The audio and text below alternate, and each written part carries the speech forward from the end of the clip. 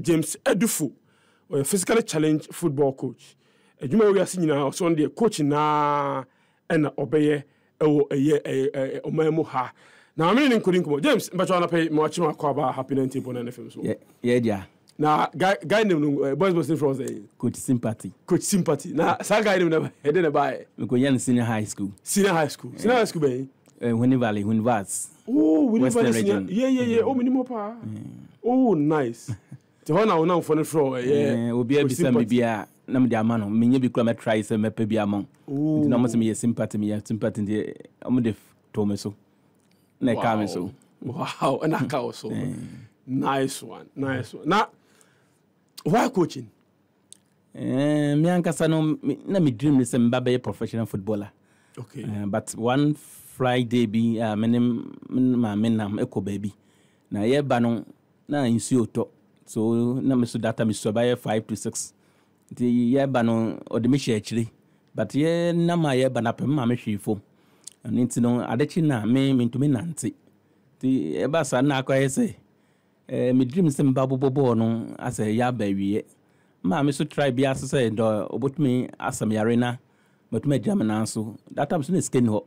to mo dinu komo obi a ochechele nan ode duro edichiro nan but by 3 weeks echi nkura no another Friday so many same fry hey you kete na ma me bo ma o na bubu no the following week Friday when you say fry when you say fry by fancy by 3 weeks later the me nani ebu no nti no na akwye say as a need as we na asa but yankopa adom the following week no yam nam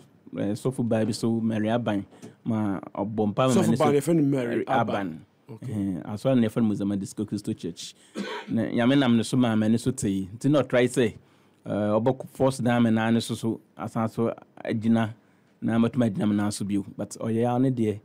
ntimi amba ma ntimi agina na so but yes to na me try say me bibi of football because no more passion for game no because me so na ma me ade obok market obok to wiase yam na abre wan to bo amrem dia na say be basa go back to market or na go to be abremi into every market dey be na mo rubber bo auto rubber bro abremi ti me like me sure say me to me bo no me try say be a made poom but boys so almost to extend say do so no page afa me so na say goes na me consider more me try say masasa ye afa na another strategy ma bo ni bi nti me use me nsa but do be na say me de me circular to me bo me very skillful drivel bibia kwa chen wona mo ye ebo no nti na me ba amafo be jan who say akwakuta talent but me do be 11 12 years na mo say no adu we meye ko bobo no kura godu nyame ani kura yesto obi no me hu say yaboto obi a sabi oyo football na say odin saibo to why say me use a chede nyame dia ma me no entity nkola wo football mu na me partner region number more to say ho na me start so me start in Western region brebia e fon kodi akulu but na ebusuafo no bu mabem so mo hu obi o te say me a o coach da ntivi no mo to say me bobo me de me say bobo kura na abembo bebre nkasa kasa o me ka che kura ya Tim decided and me feel akotena Kumasi because Kumasi the pressure never before. I'm going to me bra ba ku nchen bla twumasi kwa ku twumasi nchen. Na me titi mo na yam yadom me do go so. What your team? Me pochan. Me wo coast football team I for Invincible Sporting Club e wo Kumasi. Wow dia. Me pochan me name madam for ba ku bia on say for Daniel Daxon. On so a physically challenge. But on do not to me nanti. Na yakaya ho abom because on so wo sa passion. Obi o physically challenge. Sabi wo suan dia ko animu obetimi aye adwuma wo ba bia ade na wo football na say obese wo ye ya dia na enye easy decision na me take na enye easy ntema ba sa kra ma busuafo no yi me ma sabi asa am reject me say why say me nkopa adwuma bi nsuan na nyama because me use school kra na school semetwas na ye din train for be 2 years and say me course in high school the me no mo se me page me bi nsuya but me hwa na say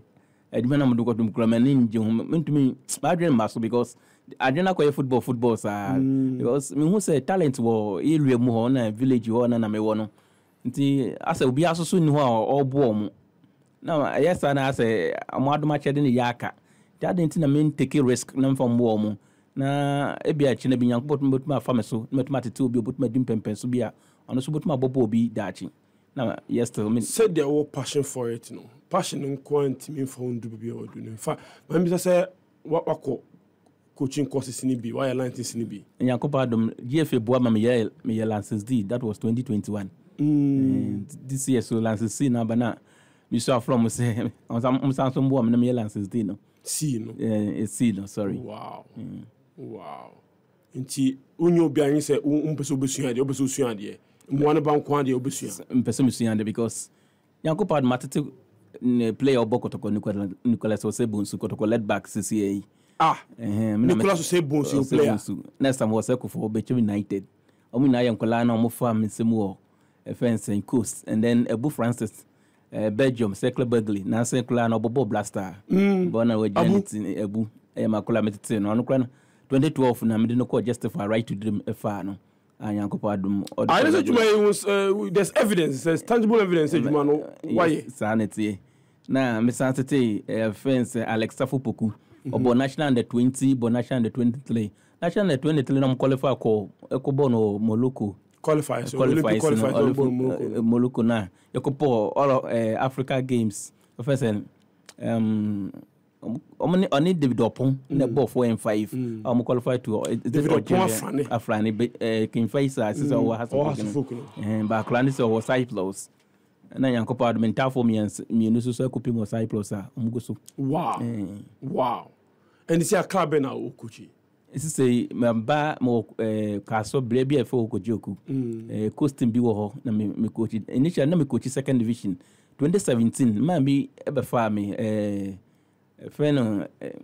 team leading the KSV first lights Benjamin Nofutukote the manager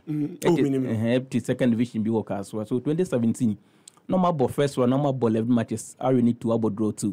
nti o change coach nom da bottom of the league table obi na di mu ha dance chance onimobia o kuma se do you physically challenge but or passion sounds you good so obaji medina of to have family but my be risk no every relegation zone of from me make aside do no engineer man did there but later on no ankasa gather confidence e dey me buy na me kasa that they o introduce match players no na say abemboabu because omo show bi oye upright no kla na one word no kla no baby mother na me a meti wichi so no be chairman question be say why me because baby mother na yen omo to makota division but me catch say mom share the situation na me wom no but omo share the motum dia ba on board but my team no net manyi baby page na ka 2 weeks just start the second round to me say first training me say onkuta talents but as a nyama be break out say omo no sometimes omo bo omo out of positions na nkabom susu ni ho so the 2 weeks ni ya ho adwuma Yankopa Adom second round me winning 9 matches about draw 2 edom be third ti nti ho na won say ko team bi ko coach na enkolan who physical appearance no mo de judge why what you saying me ankasa me obi a jobe kana mbu mabem because already me pa na ankasa ma hwe hun kuran ye de obe kana ebu mabem do me nipa de sometimes kasa bi wa na say ade bi o te a mama spirit na ko dan kakra but with this second ma so I left him in spirit now. First of my minister question we a very personal question but we are not come me there. O peka ya Edding papa and the easy Edding because obi o ha o which and was boots in be boots because who say obe delay na face no who si bia obe charge class and obenya film obi o crowd nyama bebre baba na me de media na akọvo ho ina ti me peka Edding but me jam be 1 hour and about and that club ba club me jam almost 2 hours na minyaka obo stop ojina kwa 2 hours na minyaka me fifi be 4 but mbodina kwa na ekobo 6 minyaka na ekobo 6 because no bia me stop bia na o share appearance na o share de wa me on film kula no total form person me foul there be no person me for me ti yeah sometimes me find it difficult pa se minyaka ti se me na mo skadi na ma fa dropping and there ma fa dropping na in this case we be ni ho easy and easy see I only division 2 any obi on we dey hwe ho na we yere no mba na ye difficult say last time say me man o month man go school this time so month man go school because na baby yet no mum e fi ho na me ko hide down baby so but baby edu baby na wo say me this can be man trace can na wi na wo say if you want to balance na the account but me hwe na scan me nyan so nti na wo say me call baby me wo sisi ko joku no na wonda no wo fum kakra na me ko ha na later on ma pebia so so dia be but me gis kan so anche no papa ya de bobom ti hospital man na me di scan hwem papa santi ama ba ska wo se me ba ha dan na kola san back to school ba akra but na ko school no e shi nti no ama kola ne tifie last time this time na no go school Jesus Christ how much will be our manage school de do na pese de na pressure and yenzi o ma to me ko dware hye musku anta de sem bo mu ko school but me so mu nya wotre enche mu ko school enche mu tifie o me say o mo ye for ma for oh ma so for penina wo mu be saying it's over 11 years wow Collins mama video be of coach sympathy a ojina park so edi ne juma die say e shem cry pa shem cry say obi a sebi ni na miru ni sami no kra no juma den ne papa wo ma go bre o mo nye enti Collins we dey yima Ghana for enhwe enti but you dey betima ya boa because in kola form TV dey enye o papa wo so this ka 7 year ade a deminya ska oboafo a te bobo me pa na se omtumi pe ba bi ma na me de kola na betena ya because dan ho asem ya ade a ha adwene dan ho asem ya ade ha adwene na at least oba no susu me ska bi mu odu de ma no de yedwuma na sem support o na mtuma nya focus da yedwuma no because me ko joku sisi ko fa coast team and mobile league Goma East districts it's a kind of one match but yani aje league no ya second the DH ya 18 points wow matches in am lose one about draw one they can am show mo obi a home na away yan so yesu a yewum omboto yan obi a ho say some glad on be but at the end bo say obi a nipa na jibe 4 goals 5 goals the ni say talent no but aka oboafo enti nyema opese say we team ni so pese boa ye dia ultimate list ni mani bia nyama ya adman dem nya dan mutuma ha dan wa klama me na me man betinema anka man beji na fees no school fees no ne boa ma oyo lances na de man beji pa nyama me nsa dan rent school fees nkola 9 na fees lances no but wa wo team na pay sebi wo nyina kwa ho ensriska but bra Facebook he said ye wo kire nkola no bo bra wo de bra Facebook he kwa mfa so kire nkola no bo it's a nkran pa sebi on jina kwa ho nsriska and on your liability on all of us o ye dwuma na mum na adi na man ntimi se wo team na pay na kakra obotum de aboa obetimi e de ababa boa na sebi nkola no de wo fa ma no kura nkola no school fees ni nkutu nkola no school fees no emfa asema maye atomiso kakra na me pacho wo mo a otimi elefti wo mo dem mo e ba question also bisa na bi o Cyprus na de obi enu a wo ba boa wo ndo obi ando otumi boa me o se otumi boa me sisi ya pa ye Francis Abuno because he say bibi wakodu no Yankopa adom kakra woni tim but 2 years kram chatting go mfi me message in clown obohwe but on reply back obi a de bi wo ho na mu ya otome boy ya Alex Safupuku o Cyprus no ondo on sign contract on sign professional contract de team de no ko send obenya playing time na to ma pe club ama no on de bi wo ma coach manya kakra na so ji kakra wi on obom na friends Samuel Sekofo no so last year no obom kakra but this year na say osenya mamu aye de na so wo ba ko nti as pressure but that's good fi ntino sanity place simuni nkai sai no crow place ninkai yo okay na me right place ninkai because if ultimate dey obi ko e ma ye discover no right to dream let's say or was a son at least or say but no personal decision yes and no dey choice or nya o dey any choice you know say what's important pan say etiefo ni nyina ebetimi aboa ma ku sympathy sebi onye be odin tibetu na nkolaya omunku sko nko de ha mekese pa se ku sympathy wu ha dan so sebi onye be odin tibetu ben nkolaya na dachi say whole time omanku school you na ebie Monday omun sanku school e problem pa nti and I'm a recommend say do baby na company for bi so bitia bam no electronic wheelchair the training colana and no you better since this you know show Facebook now Facebook the 90 form the 60 form yes and I'm only press never bomb because in so to a real especially in so to talk na me gym because I didn't even ever did me months no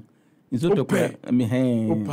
yes na pesa me train so na kula no hu ye the akra bia so afa me send bia so no yame admo onye team on train bench mame ka asemwe Malcolm our head of a GFA foundation with them bacho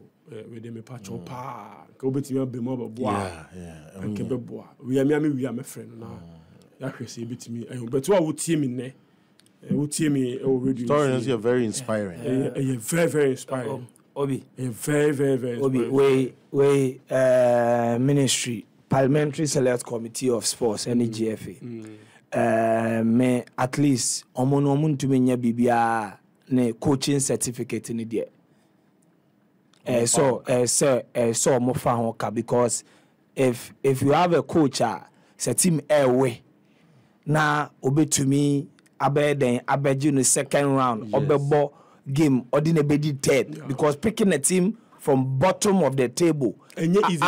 just 2 weeks what they prepare now they almost third position division 2 no ye nyina ye nim division 2 ebre wom now do ma call third position no brenya enye yes enye jumaketwa so omo dey at least say omo tumi fan coaching license now all the way to license A because say your potential say say yetumi na dey betumi na ya abo bia no yetumi at least omo de so omo ntumi nya bibia kra na ni coaching certificate because at the end of the day ejuma na all year no any ejuma na onim ye no so a highest coaching certificate obenya some of the top jobs and because at division 1 and baby are on so no it's a problem coach one division now so sebi why do you ejuma kakra wa for bi we ni ejuma oye message ya problem ni but physically challenged person at least o sa gbo ejuma de kwa no ka fa na o chemi be problem wa no nti come on nti wo so man bi kakra so de twetwa no na ze kra de ye problem nti bi sira mo a we de etie for me tun sa frem so mo nyi bi se ya mo boa me nti we de fan personal project na ya Ghana na nkasa no sa ni ma so mo ya bacho we be so boa bacho e betimi na ma bia tudwa betimi afra wo ne wadi nkomo na mo bia ba wo de boa na bacho de tudwa nka be boa me bacho na ma ye 0543 58 02 bacho e dimbe ne wo so James Edufo nti so sene bi kura na e be 0243 58 0209 0543 58 0209 bacho we die me say we are say den die to be enso kakra bi obetime nya abo bia no obetime di abo sebi o obese one me din ko so na ehwe kwan betime fa so abo no a obetime afreme na ya she coach we die me da se be na we kwa so die ye say nyakobo so share ni papa nti o fan ka otenka team ho a Premier League for any Division 1 for no mo man adwuma we go more upgrading now say black challenge no cry no obetime afan and anything make say at least the football association the sports ministry they should take off the cost we cry GFA so to me and I mean to me man a scholarship all the way to license A because all license A license B certificate he can work with any of the Premier League clubs we call team we cry now fana in shako ba cry no yes o ti ase nti Premier League teams are more team you know fana me technical team no na in share one no being single team no we are more we na be call best 7 games mo win bi house folk nka mo fana bia be fine so me ma nyina nhira cry internationally mo gain prominence yes and we are seeing diversity yes we are seeing the minority in our society physically challenged women and children and there's a lot of attention in that area as well. And you see Saudi here is not because a physically challenged ni CV na we bie mo de ato ho wa wo tie bia no wonim say the CV is rich enti di aka ene say ye be den ye be boa no na onya eye enkran school fees na eye edan no so enya bia the most important third element is the certificate of so ya penny work class 5 and second one class 1 na me no nursery. Oh, we are twins. They okay. Class 5 and a nursery for we near problem. Yeah, because I'm collacro with me chomwa. Penny for the obey director on engineer. It is just a matter. But it has said and a pay. Also to moi ni Aberdeen kumwe. Ye manin si ha. Ebe DH say. Immobile here biano ebeba. Opportunity I'm jamming. I mean, thank you very much. Yo, how much? Be any hour. Okay.